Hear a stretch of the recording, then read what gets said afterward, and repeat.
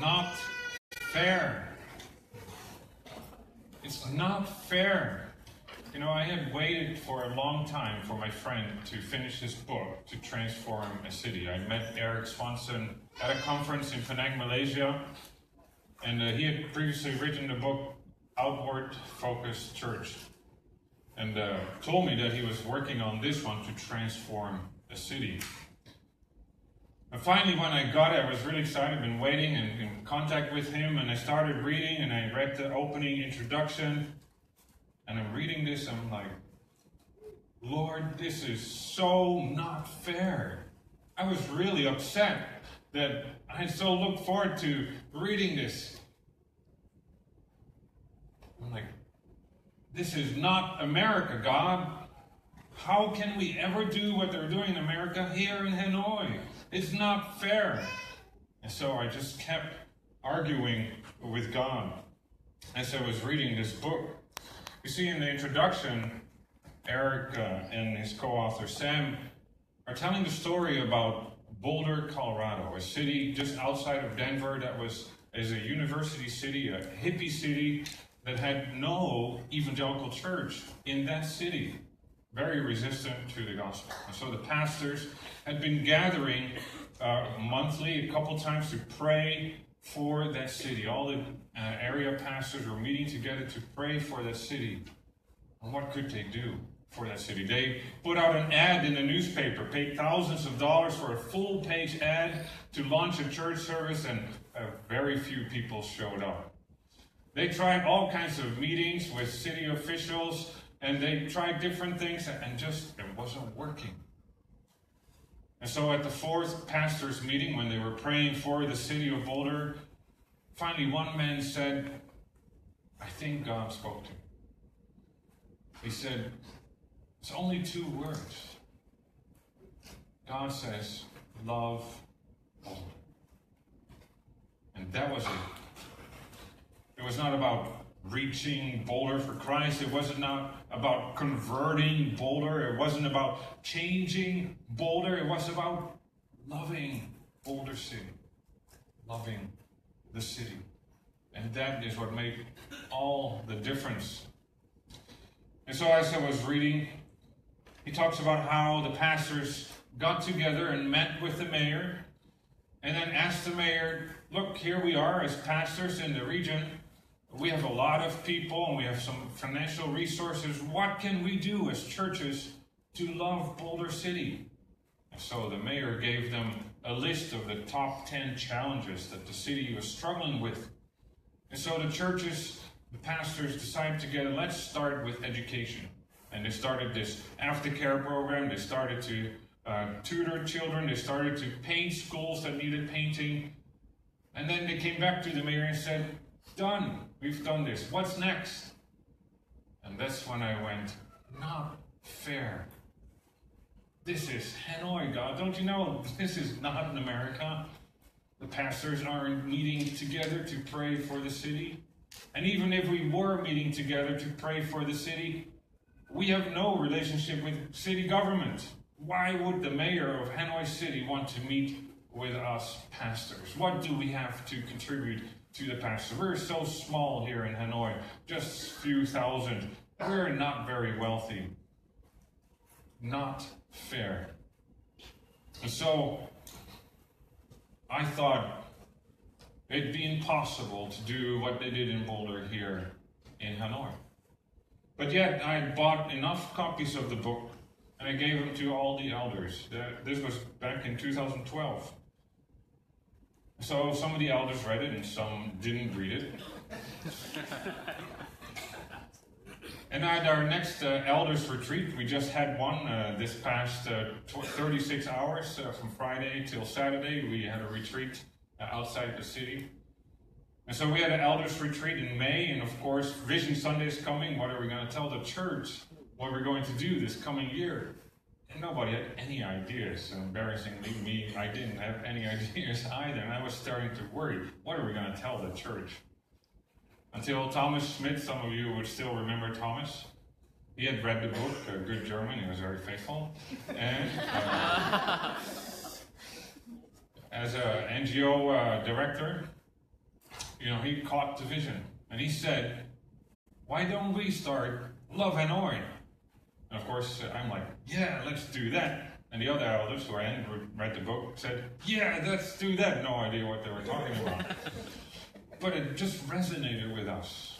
And so that May in 2012, we presented the vision to the church without any details that we were going to launch Love Hanoi. And since then, that's been really resonating with our church, or with God's heart for the city.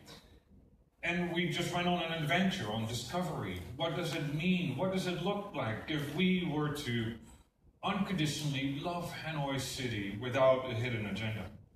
Well, actually, soon enough, we discovered that we're not the only people in Hanoi who love Hanoi. In fact, most expatriates who come here love Hanoi, and particularly through the Hanoi International Women's Club. They put in a lot of effort to raise funds for charities through their annual bazaar. And since they heard about our Love Hanoi campaign, invited us to have a booth at the bazaar. For the first time, HIF was allowed to have a booth, not as a church, but because we love Hanoi. And so, over the past few years, we've been having this booth at the bazaar. And also, our band has been playing at the bazaar, wearing Love Hanoi t-shirts. And this is what we promote to the expatriate community, and hopefully what we are known for in the expatriate community. But the one thing I thought would be impossible here in Hanoi, God opened a door. It was the same time that year, in 2012, that we also were praying about moving the meeting congregation from a hotel into the office building where we're in today, in the DTEC Tower. That was just being built, and the owner is Christian. That invited us to move in there. We're like, we don't know if the government would allow us to have a church in an office building. And a hotel is okay, and that was fine. But how about an office tower? So we asked the city government and religious affairs. And so, because of that, started to meet with them and start to build a relationship. And the book had taught me to ask this question: how can we love Hanoi? We weren't asking for anything else. We weren't asking for permission. We weren't asking for registration. We weren't asking for visas or whatever. We just, whenever I met a government official, first a colonel and then a general, and then later various other officials, and they would ask, how can we help you? I would say, we are foreign Christians here. We're here for a short time, but I'm sorry to say that most foreigners come here so that they can build their career and then move on to another city. I said, we as a church challenge our members, while you're in Hanoi, contribute to society, bless the city, love Hanoi. How can we love Hanoi? What can we do? And most often, they wouldn't know how to respond because nobody probably asked that question before. And so over the years, we've been asking this question. In 2014, 2 years later, the Hanoi Evangelical Church, the Korean Church, and HIF organized a joint Easter service. And so as you can see on the screen, we had all 3 languages for all of the songs, and it was filled with Vietnamese and Koreans and HIFers attending. But we also had invited the Hanoi police and the security department and religious affairs to attend, and they came. So here you see on the picture, on the right, Pastor Pham from HEC, and then the former chief of police, Mr. Nguyen Duc Chung, and then the head of the Vietnamese CIA department, and then various religious affairs office staff. So they came, and the chief of police, he loves it. He loved this kind of events. And since Pastor Nelson that year was leaving, he asked could he visit the chief of police and say thank you for hosting me, thank you for letting us worship here, I want to say goodbye. And so we, for the first time, met with the chief of police just before Pastor Nelson went, before summer of 2014.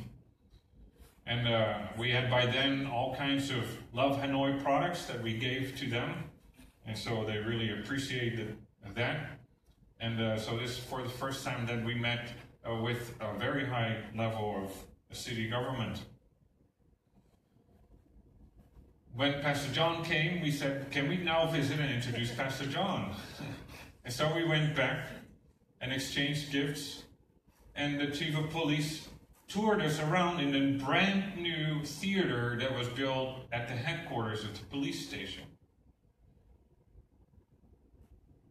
We invited him to join us for our HIF Christmas concert that was held that year. And since this was the first one, we had labeled it Cross-Cultural Christmas Charity Concert. And we're doing Love Hanoi auctions, and we were sponsoring a YWAM orphanage, the one that we are still working with today. And the chief of police came, and the head of the CIA came, and the religious affairs came, and they loved the concert. And we were broadcast on TV nationwide as the Love Hanoi Christmas concert. And so the chief of police invited us to come and have a concert at his new theater for Christmas time. And we couldn't call it a Christmas concert, but we called it Welcoming the New Year. And so here you see a choir made up of ex-drug addicts who formed a choir and sang praise songs. And here you see in the crowd mixed both police officers and Christians all mixed together. And the cadets were singing national songs about Ho Chi Minh, and they presented the values of the police department. And so if you can read Vietnamese, we can resonate with their values. We can support these with scriptures. We can actually unite together with the police in what they're doing. The Korean church performed their famous drum performance. Nathan, our saxophone player from Brazil, played on that stage. And then Nam Kuk Chum, one of the drug rehab leaders, stood on stage. I just read his testimony. We have a book that I'm not sure if it's on the table here yet, but we'll be selling his book with his story and many other stories where he tells that he was in and out of prison 14 times. And he caused a lot of havoc. In fact, he one time took his baby girl, 6 months old, out on the street in the cold rain and threatened his wife not to give the baby back unless she would give him money to buy drugs. That's how deep in the pit he was. And he shared his testimony on stage in front of the highest official from the Ministry of Security Police. And he asked forgiveness. And he apologized to them. Then he said how God has changed his life. Powerful, powerful moment. And so there we were all together, and the chief of police gave us gifts, and now we are standing on stage with the chief of police here right next to me, and then the Korean pastor, and Pastor Mark, president of the Evangelical Church, and various other officials and pastors. There we are. The following day, the Ministry of Security posts on their website a report of this event. It very much works in their favor to build these relationships, especially with also foreign community. And there it says they praise the Protestant Church for their Love Hanoi campaign. This is only just over 2 years after we launched it. Now, little did we know that just a year after that, the chief of police would be appointed the mayor. And I realized, wait a minute, we've already met the mayor several times. He's been to our concert. And so here we are, pastors from the Evangelical Church, from House Church, the drug rehab, from the Korean Church, meeting with the mayor at that time and blessing him, blessing the officials that are there from the security department and from religious affairs, and just thanking him for his favor and for allowing us to worship in the city. And that was just 4 years after I read this book, and I was so upset with God that this would be impossible in Hanoi. God made possible. And so it's such a great story. And maybe you've heard the story and don't mind telling it again. I want you to tell this story to your friends. when you go visit home to others. Because this is a great work that God is doing in the city. And it is my plan to write this into a book next year, hopefully to be available before summer.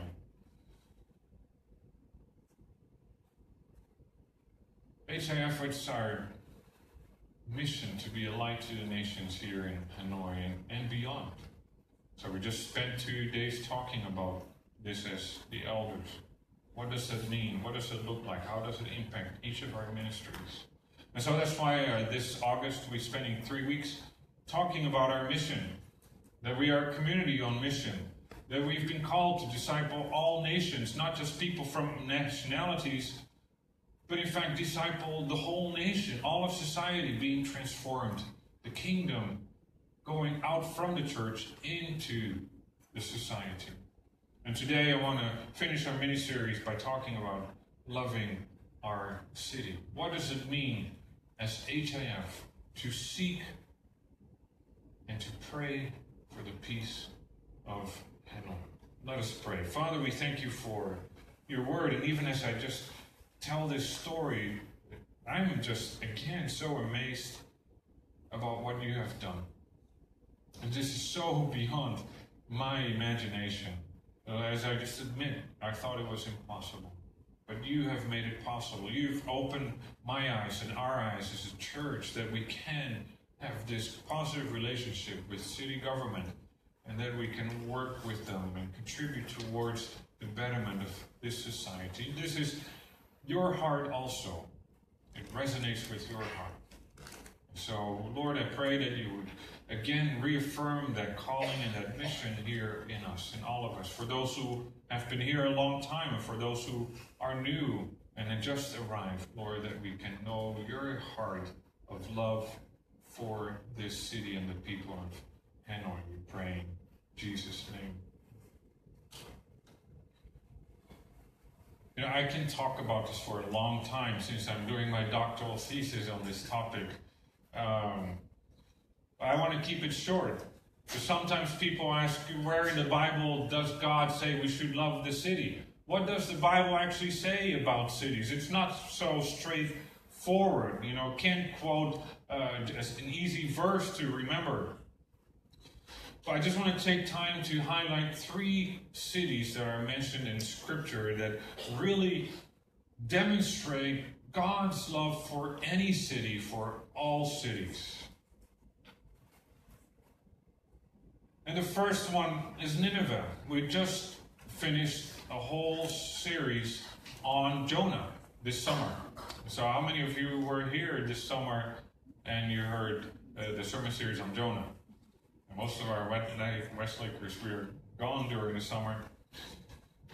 But Nineveh was the capital city of Assyria. And Assyria had just conquered the city of Damascus, which was north of Israel. And so here, this huge empire that had destroyed many other nationalities and had integrated those people and dispersed them around their empire, now was at the border of north of Israel. It was a real threat. But because of some internal issues, the government of Assyria had lost its focus, was focusing inward, and therefore the northern Israel was able to regain control of their northern borders and had defeated Damascus and shored up their borders to resist the Assyrian Empire. And the king of North Israel was proud with that victory. And he was boastful. And at that time, many prophets were prophesying that at some point Israel would be defeated and they would be sent into exile, but they weren't listening. And it was at this time that Noah was called to go to the city of Nineveh, the capital of the Assyrian Empire, to warn them that God is going to destroy them unless he tells them to repent. Now you can realize how reluctant Jonah was. Why would he do that? You know, let them be destroyed. Get rid of this threat. And so he went the opposite direction, all the way by boat to Spain. And you know the story, of course. He got caught up in the storm, thrown into the sea, caught by the big fish, threw out on the sand, and again, okay, God, I'll go. And so he finally ends up going to Nineveh. I don't want to retell the whole sermon series this morning, but I just want to emphasize the last verse in Jonah chapter 4, which clarifies why God is doing this. God's reply to Jonah's reluctance and even his anger, so angry he was that he wanted to commit suicide. God says, should I not have concern for the great city of Nineveh, in which there are more than 120,000 people who cannot tell their right hand from their left, and also many animals? God cared for this city that for any Jew would have been unimaginable. Even for Jews today, if you would say God loves the cities that ISIS is having their stronghold in, that would be very hard to grasp. And this was the same. God loved the city because it represented so many people. Why would he let them be destroyed? Why would he not allow them a second chance? And so the story of Jonah is clear proof that God loves even the most despised cities. I learned that growing up, that when I grew up in a small town. 2 weeks ago, I shared a little bit about my story. There was a small farming villages. On my dead-end street were 3 farms. And so I grew up running around in the fields and jumping creeks and swimming in the canals, And my parents, they're like, don't go to the city. Especially my dad would tell my mom, the city costs money. Because my mom would always go shopping in the city. So he'd say, don't go to Delft, the city, it costs money. But then, especially Amsterdam, and the city of Amsterdam, notorious for the red light district, famous around the world, infamous. That was the Sodom and Gomorrah of the sexual industry.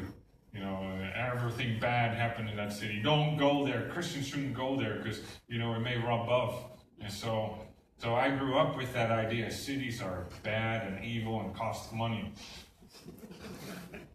God loves the city, and I told you my story. He ended up sending me to Amsterdam, where I met and where we married, and he turned my heart inside out for the people of the city. Well, the second city I want to talk about is Babylon. And so the Babylonians conquered the Assyrians, and they took over their empire. And so only 2 centuries later, Babylon was now at the borders of Israel. In fact, the northern part of Israel had been taken into exile during the Assyrian Empire, never to return. And now the small province of Judah, this small people centered around the city of Jerusalem, was still left behind. And here they were laid under siege by the Babylonians. And after a long siege in 586 BC, they conquered Jerusalem and burned it down. They killed most of the people and only took a few captives and paraded them back to the city of Babylon. It had been foretold by so many prophets. And even Jeremiah, who had prophesied during a whole succession of kings, he was alive during this time when this happened. And he wrote the heartbreak that he experienced during this destruction.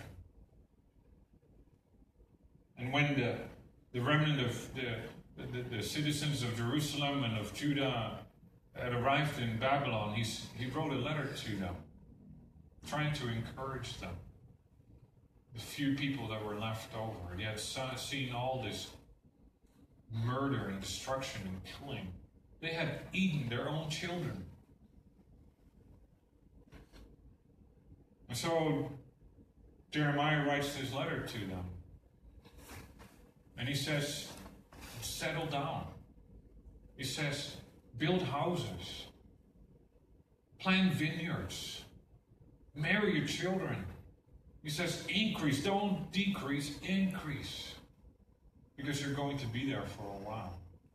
He says, while you're there, also, seek the peace and the prosperity of the city to which I have carried you into exile.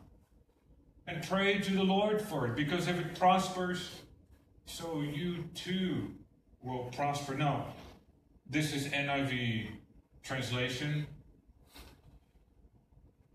What it actually says in Hebrew is also seek the shalom of the city. And shalom, even today, is still used by Israelites as a greeting. Shalom, like in Arab, they say, peace be unto you. It means peace, but it's not just peace that is an absence of war or absence of conflict, but it's a peace that is a whole. It's a peace that contains all of life. It's about wealth, it's about prosperity, it's about health, it's about happiness, it's about family life, contains everything in life, in your relationships, within the family and with friends, with people around you. Shalom encompasses everything. And here Jeremiah is saying, seek the shalom of the city of Babylon. Pray for the shalom of the city of Babylon. Because here it repeats the same word, as it experiences shalom, so you also will experience shalom. Now we can relate to this. We can understand this a little bit more, because we are foreigners in a strange land. And whether you think your boss recruited you, or you came here on your own accord, in fact, God has put you here. But as an international congregation here in the city, over the 20 years that we've been here, we can say that as the city has prospered, so HIF has prospered. As the city has developed, so HIF has developed. And so we can see that as the city grows, it directly impacts us as a church. And this is what Jeremiah was saying to the people of Israel exiled in Babylon, that as you seek the welfare of the city of Babylon, you will benefit from that welfare as well. In fact, it was almost like, you really, I don't want to use a strong word that would raise your hairs, but you really messed it up in Jerusalem. You totally missed it. You didn't seek the shalom of Jerusalem. Blood was on your hands. You're praising me with your lips, but you're doing evil with your hands. And so now I'm sending you over to Babylon. Go practice over there. And then by the time when you come back, we're going to build a new Jerusalem, and we will seek the shalom of this new Jerusalem. That was the idea. Sadly, by the time Jesus came 4 centuries later, the city had been built up, the temple had been built, and King Herod had even expanded the temple with brand new buildings, and it had just been completed. And when the disciples said to Jesus, "Look at these magnificent buildings," Jesus was not impressed. And so at the end of Jesus' 3-year ministry, when he had traveled all over the country preaching the gospel of the kingdom, he came to the city of Jerusalem. He was riding on this colt, referencing back to the Old Testament prophecy that the Messiah would enter this city like the King of David. So all the people were shouting and praising and cheering, "Hosanna to the King of David, the Messiah has come." Everybody excited. The children were even screaming. And Jesus, as Jesus approached Jerusalem and saw the city, he wept over. 2 times it says Jesus wept. And 1 time we see he wept over a city. And he said, if even you had only known on this day what would bring you this shalom, this peace, this wholeness in your relationship with God, with each other, in your wealth and in your health, with your children, your family. If you had only known what had brought you this wholeness of life, but now it is hidden from your eyes. 4 centuries, the people of Israel had the chance. So many prophets had come and gone. You know, the Sadducees were politically compromised. And the Pharisees were religiously legalistic. And the Zealots had become violently rebellious. They were completely missing everything that God had intended for them to be. Jesus wept. He knew it would only be 40 more years before every stone of the temple grounds would be turned upside down. The building would be burned. The gold would be scraped off the walls. Every person would be killed, and only the Christians were to escape, because Jesus told them, if you see these things happening, run. Run. Jesus loved the city. God loves the city. It's not about politics. It's not about religion. It's not about peace from warfare. It's about shalom, and it's about relationship with God. It's about our faith and our hope and our love that we have for God and for one another. That is God's heart for the city. Any city. If God loves Nineveh, if he loved Babylon, if he so loved Jerusalem, he loves him. And so what do you love about Hanoi? Now, we're Westlakers. What do you love about Hanoi? Saw Sarah posting a picture of a sunset over Westlake. You love Westlake? I think it's one of the greatest natural features of the city. What do you love about Hanoi? Food. Food? What do you love? The Hanoians? What else do you love about the city? You know, in many cities you can buy a shirt, I, heart, and then the city name. But really, when we say that, when we wear that means what the city does for me, what makes me feel good about the city. But really, we need to turn the question around. It's not what the city does for me make me feel good. It's what can we do for the city to make it better. And so here's this question: how do we love Hanoi that we've been asking for so many years? And we're still asking the same question. One of the early lessons that I learned through the process of the story that I just told, that first and foremost is all about our posture. And it required me to have a change of mind, to be transformed in my thinking, and to change my posture, to be open-handed, to be open-hearted when I meet with the various government officials. That, yes, God brought me to this city as he brought you to this city, but it's not enough just to come to the city. And yes, we came here to do orphanage work, and we came here to do things for the people of the city, but it's not enough just to do things for the people of the city.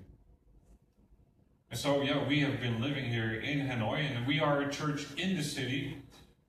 But it was a very transformational paradigm shift to stop thinking we're just a church in the city to thinking we are a city church. We're not just so happen to be in the city, but God has placed us in this city to be here, to work for the city and work with the city. And so this posture has really changed the relationship and built that relationship that we have now today, not only with government, but with the churches around us here in the city, that we are working together with the churches, with the city. And so how do we love Hanoi? Last week you got handed out the City Partners newsletter. And so this is our main ministry that organizes various opportunities for us to serve in the city. So there's various opportunities to partner with different organizations that are already here. And so last year when we did the Love Hanoi sermon series, we showed this map and said what we want to do is love our neighbors here in the Westlake area. So who lives here in a 1 kilometer, 2 kilometer, 5 kilometer radius? And how can we express the love of Christ in practical ways in our neighborhood? And so we found out that we have various partners, even in this 5 kilometer radius. Cross Point Counseling Center that we founded together with Russell Fryer as a way to minister to real felt needs of expatriate families and national families. And so today we have 2 counselors that are working there. Russell and Rhiannon, Michael's wife, works there. And we need another counselor to come alongside of them because there is a demand for these services where we can truly serve real felt needs of families in our community. And then humanitarian aid for the children of Vietnam is just around the corner. They have a house for girls, and we introduced them last year. And I don't know if anybody's volunteering with them, but you can volunteer with them. Blue Dragon, a very effective organization rescuing children off the streets and out of trafficking. They have a project also here along the Long Bien Bridge. Many street children sleep on the pillars of the Long Bien Bridge at night. Then UN Habitat has a project with a few houseboats on the river that are migrant workers who do not have a legal status in the city, so their children cannot go to school, and so they have a program to help these families, and we can also work with them. And then you might enjoy a cup of Joma coffee at Tong Ngap Van, but did you know that quite a number of their staff were women who have been rehabilitated from being trafficked into sex slavery? And Quilts and Arts on the south side of the lake, Linda McAuliffe works with Quilts and Arts. And this is a great opportunity to work and volunteer with them, with deaf who are making handicraft products and sell them to various markets here in the city. 5 Colors is Linda McAuliffe. Quilts and Arts is next to Joma and is run by Kester and Quayang. Quayang is at the meeting congregation. These are just in our 5 kilometer radius, and we can partner with any of these. And so if you are interested in being active in our own neighborhood, we can partner with them, and please do see me or see Michael and talk to us. You can see Natalia. Natalia, with your hand. Natalia is on the City Partners Committee as well, and so you can talk to us. Because we want to love our neighbors. That's what it means. But we have some other practical ideas for getting involved in the city, and I want to just ask Ryan to come up and share a little testimony about what happened yesterday.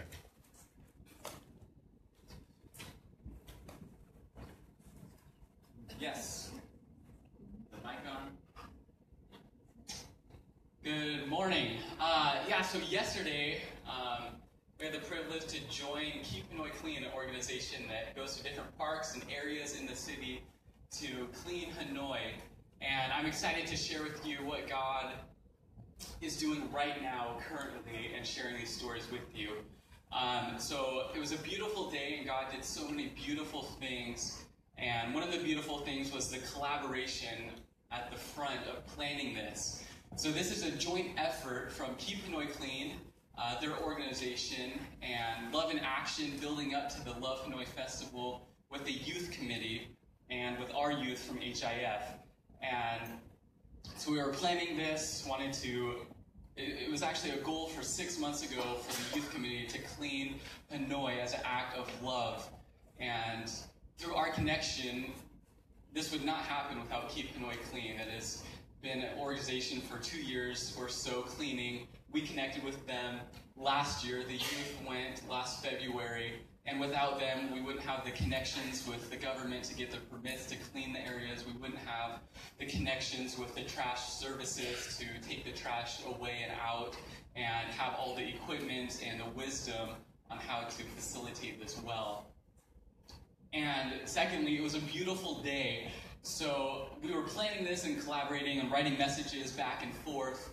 And the whole week it was raining, and then Friday it was just a downpour in the afternoon and raining. And we were so excited. There was this buzz of excitement and anticipation for this to join together. And then it started raining, and the anticipation kind of started turning a little towards being worried. If it starts raining, we're going to have to cancel this event. And so we were writing back and forth, and we were looking at the weather forecast late on Friday night for Saturday morning, and it was supposed to rain 60, and then 80% is supposed to rain. And so we're messaging back and forth, and our response is, let's pray. And then we're working with the youth committee, and Tim, their leader, says, let's pray.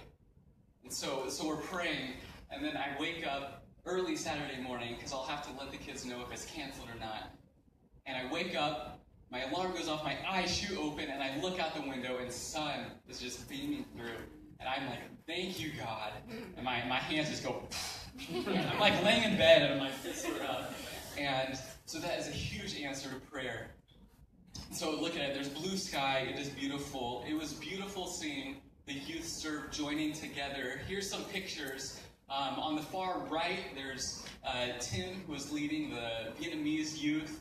And on the far left, there's some of our youth in the picture. So we're teaming together, and it's just beautiful for me to see our youth active and involved in this. And here's 6 of the 8 youth that went. And that was a huge answer to prayer. So we planned this, and we only had a week to advertise for it. And so all the way up until Thursday, we only had one person signed up to do it, and that was me. And so then we had another youth, and then there was a volleyball clinic on Saturday that a lot of the youth that were going to come said they couldn't because of that. And then they found out that that wasn't until 12:30, so they could come in the morning. So a huge praise request answered there. Just picking up trash, having a fun time. It was a beautiful day. I had beautiful conversations with people that this is what we want from the Love Hanoi. We were serving, and I would have conversations with some Vietnamese, little English, and saying, what do you do? And I teach these youth, I teach the Bible, my dad's a pastor, and we love Hanoi and love the earth. And he said, wow, you must be really blessed. And just having these little conversations. I had a conversation with an Australian man named Bruce, and he comes and cleans all the time. And so we were cleaning with him and having conversations, and we were talking about cultures, the Western culture, Vietnamese culture, and that, you know, the most important thing anywhere you go is people. I'm like, yeah, you know, that's why we're doing this. We believe God made everything, and we want to take care of it. And the most important thing that God makes is people. And so this is our group picture at the end. We had 45 people. And I believe that last Friday we did a study with youth of Jesus feeding the 5,000. And this little boy comes up with just a little bit, what he has, 2 fish and 5 loaves of bread. And he gives it to Jesus. And what does Jesus do with it? He multiplies it like crazy, feeds everyone. It's not just enough, it's more than enough. And I believe that that is what God wants to do with us in this city this year, from here on out, that we can come forward and give Jesus love for the city, and that he will multiply it 100-fold, 1,000-fold, 1,000,000,000-fold, and that through little things, just picking up trash is a small act, but through that God and do huge things through that. And that's what God did just yesterday.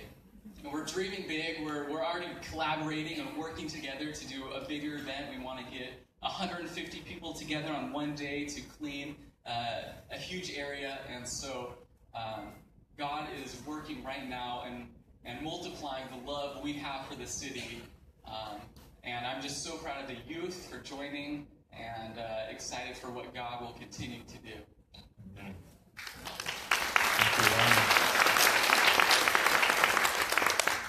It's such an interesting prayer. I've been relating to the organizers of Keep Hanoi Clean, and so when we were planning on canceling it, I said, we're going to pray. And at the end, from Keep Hanoi Clean, they said, yeah, we prayed too. So, it's just small things that can transform people's lives. And one thing that we're working on is organizing a blood drive at the DTEC Tower with the churches in the area together so that we can donate blood.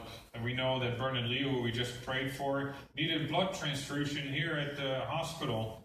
And people said, can we donate our blood? And they said, no, we cannot do that. But we can do this blood drive together with the local churches that we'll be organizing in the near future, hopefully this coming month.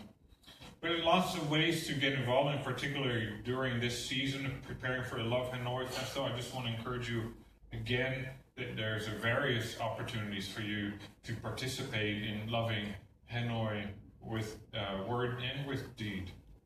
At the end, really, it's about joining hands for the benefit of the city, cross-sector.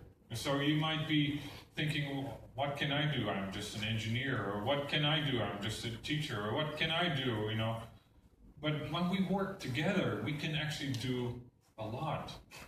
When an engineer and when a nurse and when a teacher joins together, you get a variety of skills that can accomplish a lot of things. But I want to come back to what I said last week, that we can do these kind of projects and we can volunteer, and maybe twice a year you do something like this. Maybe once a month you can do something like this. But there's also something you can do every day. And that's just being Christ-like in your workplace. This is where we shine the light of Christ every day to the people around us. And I just want to finish off with a story, a testimony before I end. But after we end the service, what we will do today is have you meet each other in your domains so that you can know who else is here as a teacher, who else here is in business, who else here is in government, and what could we do together maybe to do something to love Hanoi. It might be as simple as previously the government domain decided they will meet once a month to pray before service. And that was a very small commitment, but they did it. But it could be something maybe bigger than that. So that's what we will do after the service during our fellowship time. But I want to share a testimony about my dad. So maybe now you come to know my family a little bit more with me telling stories. My dad and his father, my grandfather, worked in a company that did contract work out in the fields. So they would dig canals, they would put in drain pipes, they would clean out the canals. Holland is known for its canals, but they all grow with all kinds of, what do you call them? Algae, yeah, there are lots of other words for kind of gooey stuff. And so they would clean those by hand, not with machinery. And so for 40 years he worked he didn't for 40 years with my grandfather, but after my grandfather passed away, he inherited a company. But his body had been worn out from all that hard labor, but he was not yet at retirement age. And so my dad and my mom were like, what are we going to do now? He had to close the business, and they still needed to work. But my dad, because of actually the business went bankrupt, he went into depression, met Christ during that season, and actually, even though he was brought up in a Reformed church, really became Christian with a relationship with God because of it. then now submitting everything to God, and lo and behold, my parents, this is funny, I was just telling Linda this morning, think of it, my parents were national hires for an expatriate company taking care of the grounds in the cafeteria. You know, so they were, it's like, oh, that's funny. They worked for an expat company. But my dad became an office worker after 40 years working in the dirt. During that time that he worked at this company, my older brother fought cancer and lost the battle and went to be with Jesus, very tough time. But the way my parents journeyed through that became a real testimony to the people in that company. And then when years later my dad went through a similar battle with cancer, and I ended up 8 years ago this week traveling to Holland and preaching at the funeral service, I learned that his boss, American, became a Christian because how my dad lived out his faith. Now, my grandfather was an orphan during World War I, and he didn't know how to talk. And so my dad grew up with a silent father. And me and my brothers grew up with a silent father. He didn't know how to talk. My dad didn't use a lot of words, but he's shown his light brightening. God had healed him years before of the pain he had. Just 2 years before he passed away, he couldn't come up the stairs but crawl on hands and knees. And God, just like that, healed him, grew his leg, got rid of the pain, and here's the picture of him climbing the Rocky Mountains in Canada. And so, but his life was a testimony. He's shown his light brightly in that company, so that his boss, I learned at the funeral, became Christian. And this is what we do every day. It's not so much about the words that you speak to people, although words are great. But they are watching.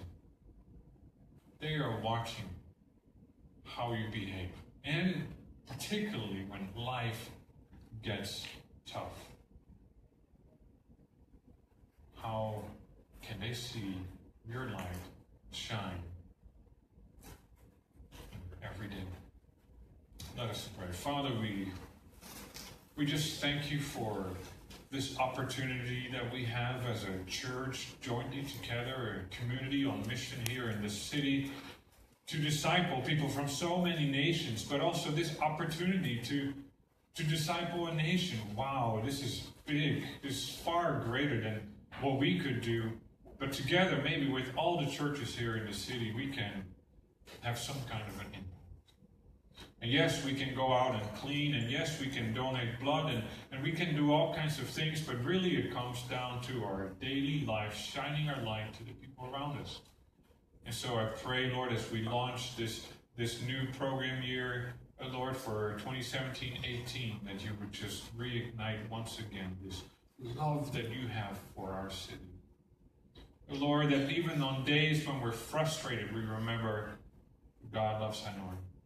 Love Hanoi. Let us love Hanoi. Let us shine our lights. Let us be true to our words. Let us walk our talk. Let us practice Christ-like living, that people may see Jesus in us, and that many will come to know him through us. We pray in Jesus' name.